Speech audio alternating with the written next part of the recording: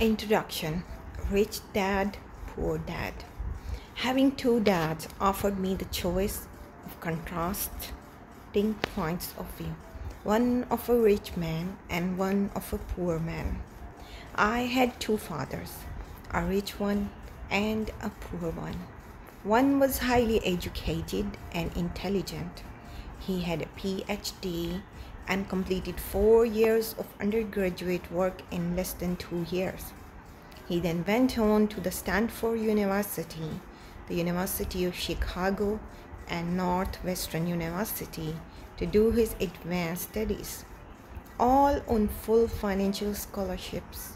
The other father never finished the 8th grade. Both men were successful in their careers, working hard all their lives. Both earned substantial income, yet one always struggled financially. The other would become one of the richest men in Hawaii. One died leaving tens of millions of dollars to his family, charities, and his church.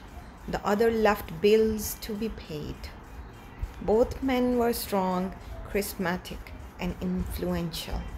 Both men offered me advice, but they do not advise the same things. Both men believed strongly in education, but did not recommend the same course of study. If I had had only one dad, I would have had to accept or reject his advice. Having two dads offered me the choice of contrasting points of view, one of a rich man and one of a poor man. Instead of simply accepting or rejecting one or the other, I found myself thinking more, comparing, and then choosing for myself. The problem was that the rich man was not rich yet, the poor man was not yet poor. Both were just starting out on their careers, and both were struggling with money and families. But they had very different points of view about money. For example, one dad would say, "The love of money is the root of all evil." The other said, "The lack of money is the root of all evil." As a young boy, having two strong fathers, both influencing me, was difficult. I wanted to be a good son and listen. As a young boy, having two strong fathers, both influencing me, was difficult. I wanted to be a good son and listen, but the two fathers did not say the same things. The contrast in their points of view, particularly about money, was so extreme that I grew curious and intrigued. I began to start thinking for long periods of time about what each was saying. Much of my private time was spent reflecting, asking myself questions such as, why does he say that? And then asking the same question of the other dad's statement. It would have been much easier to simply say, "Yeah, he's right. I agree with that." Or to simply reject the point of view by saying, "The old man doesn't know what he's talking about." Instead, having two dads whom I loved forced me to think and ultimately choose a way of thinking for myself. As a process, choosing for myself turned out to be much more valuable in the long run than simply accepting or rejecting a single point of view. One of the reasons the rich get richer, the poor get poorer, and the middle class struggles in debt is that the subject of money is taught at home, not in school. Most of us learn about money from our parents. So, what can poor parents tell their child about money?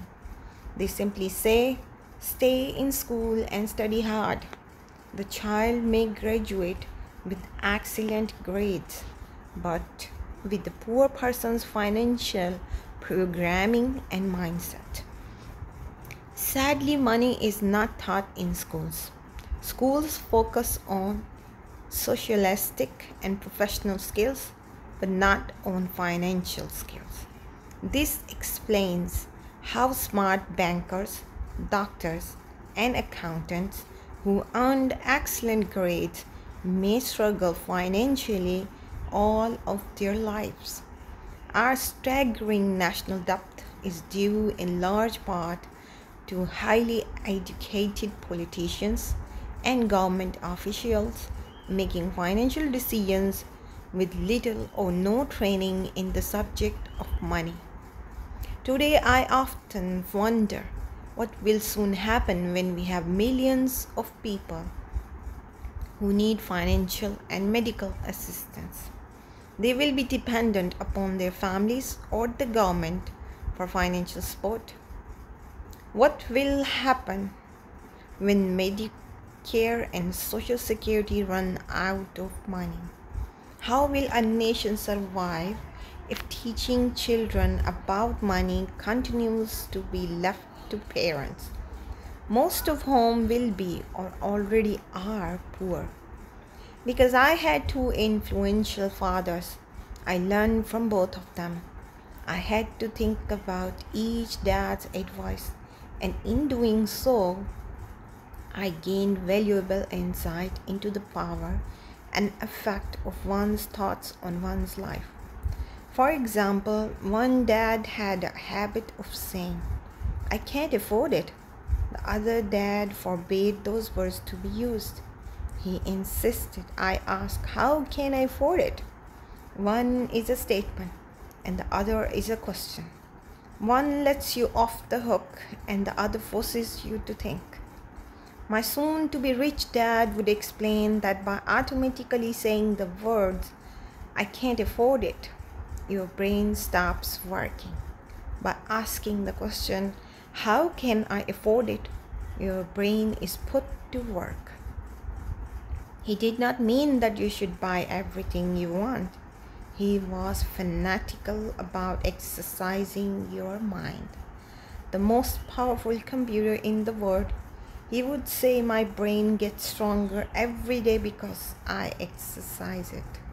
The stronger it gets, the more money I can make. He believed that automatically saying, I can't afford it was a sign of mental laziness.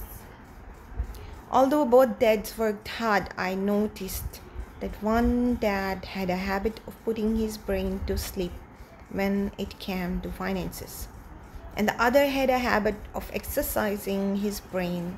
The long-term results was that one dad grew stronger financially and the other grew weaker.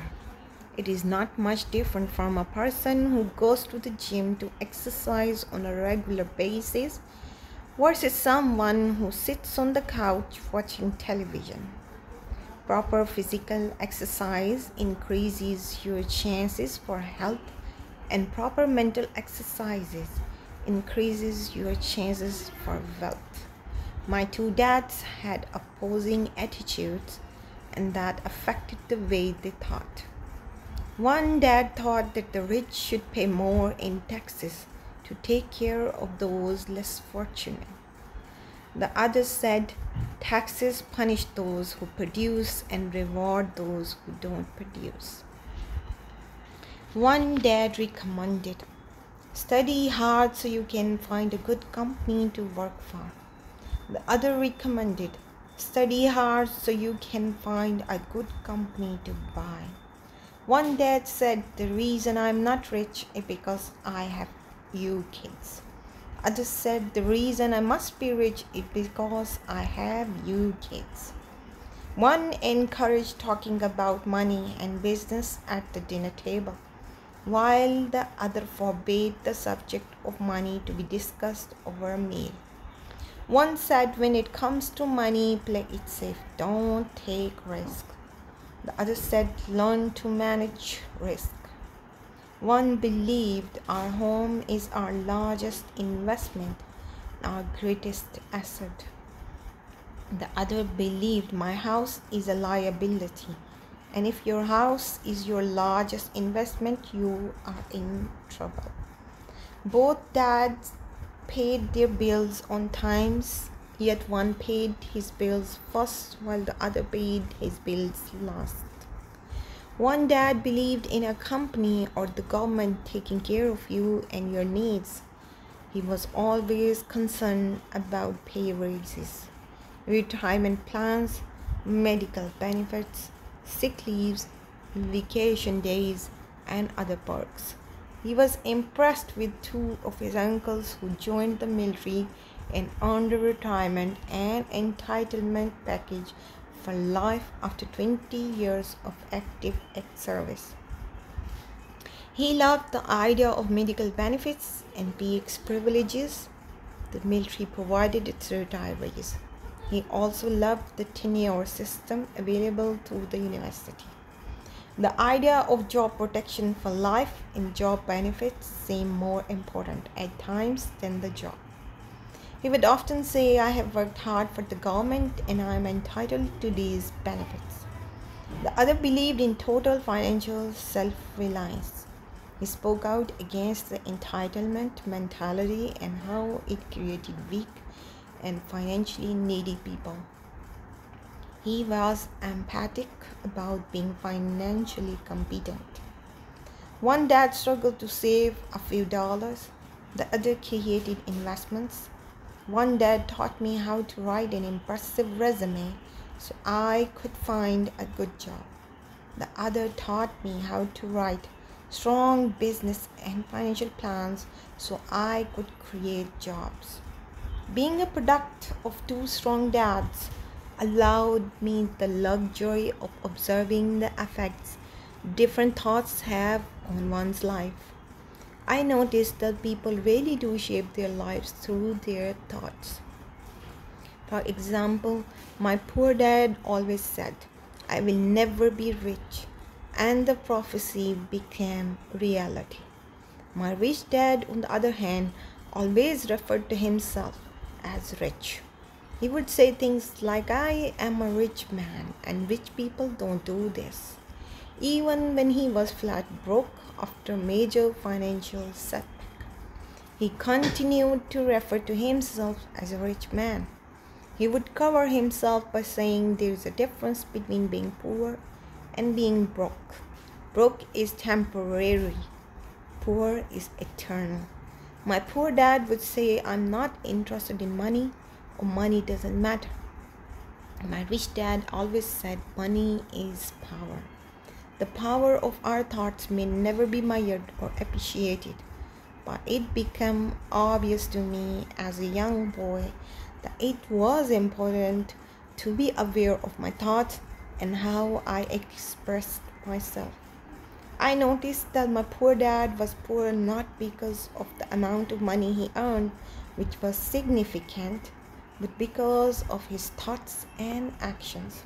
As a young boy, having two fathers, I became acutely aware of being careful about which thoughts I choose to adopt as my own.